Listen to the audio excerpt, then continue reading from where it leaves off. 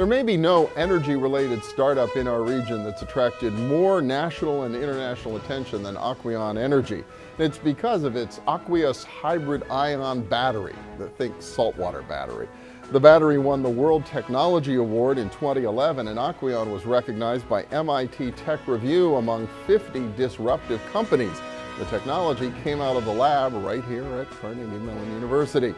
The founder and chief technology officer of Aquion is Whitacre. He's a professor here at Carnegie Mellon, and welcome. Good to have you. Great to be here. Yeah, well, this is exciting stuff. A tremendous amount of attention at energy storage and its role in the grid. What got you interested in this problem?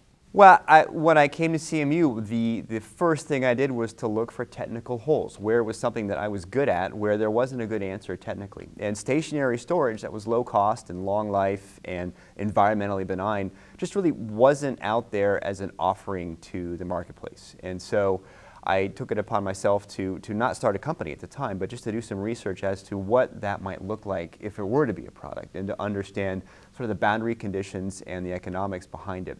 And as I went through that process, I started to think, well, maybe I'll take a crack at making something that could do that. And it evolved from there. And you'd come to this out of the space program, of all things. Yeah, I was at NASA, I was at the Jet Propulsion Lab, and the stuff that we did there was entirely different, right? The kinds of batteries you might put in the surface of Mars, or you might put in very deep space, which is what we focused on.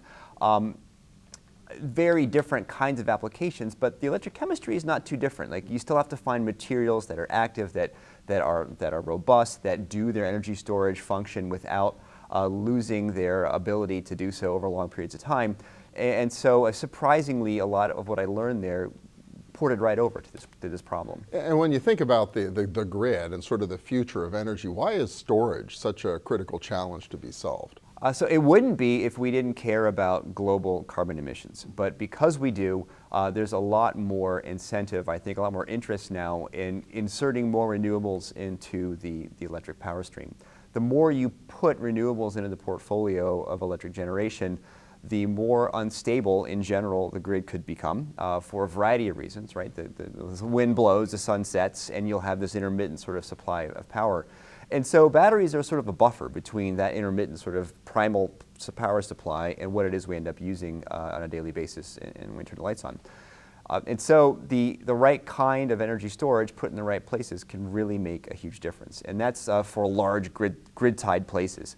We're also finding that there's a lot of places around the world where there is no grid. And people have historically used diesel generators, and they're realizing now that diesel is difficult to maintain, it's expensive as a fuel, and solar panels are really cheap now. So putting one of our batteries with a solar panel somewhere off-grid or somewhere where there's very expensive electricity makes a lot of sense already. So you're not talking just big grid installations, but these could be batteries that could be in a much smaller array at some point? In fact, that's our market entry point. We're going for what we call the distributed energy market. There's a lot of places, not so much in North America, but Hawaii, Germany, Australia, the Philippines, Malaysia, South Pacific in general, where there's a lot of interest in residence or business or community size things, distributed power systems. They're usually based on solar or wind, and they need energy storage to make it work.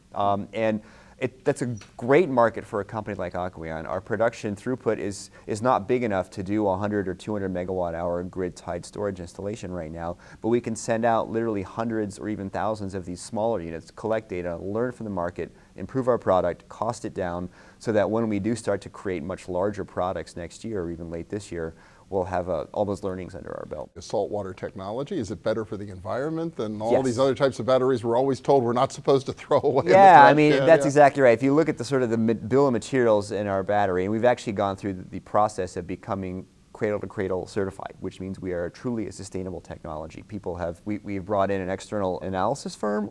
They come in and certify us as being truly sustainable. So their job is to look at the supply chain where we get our materials and look at what's inside our product, and we have passed their bronze level sort of designation, which means that we are landfill disposable, not that we intend to recycle, but there's nothing inside the battery that's harmful to the environment. It's very common materials. It's manganese, it's titania, it's sulfates, it's lithium and sodium ions that are just like you would have in the salt shaker. So those things are really important. No other battery chemistry can do that.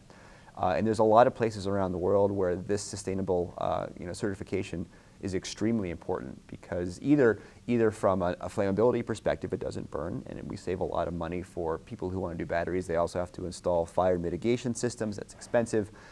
And also, just some people have a mandate to only put sustainable technologies in their facilities. And again, we're the only battery that can meet that bar. So how rapidly can this be deployed? When is there going to be one kind of That's a connected good to everybody's question. solar panel? The sooner the better. So we shipped 15 megawatt hours last year. We have a plant in Westmoreland County, and we are currently sold out for most of this year, at least through Q4 this year. We're going to double our production this year from over last year, and probably double it even more next year. So we're definitely ramping up pretty quickly right now. We're trying to do responsible growth. We're trying to make sure we're putting our products in the right hands and getting data back from it to make sure as we improve the product, it is meeting all the sort of standards of our customer base. Wow, well, it's so exciting to hear all this happening right here out of Pittsburgh. Yeah, it's been a crazy ride. Jay Whitacre, thank you so much. Thank you so much. I really appreciate it. Yeah. And next up, new approaches to energy and the environment that are likely to remake the cities we live in. We'll focus on the future when our region's business returns to Scott Hall at Carnegie Mellon University. Stay with us.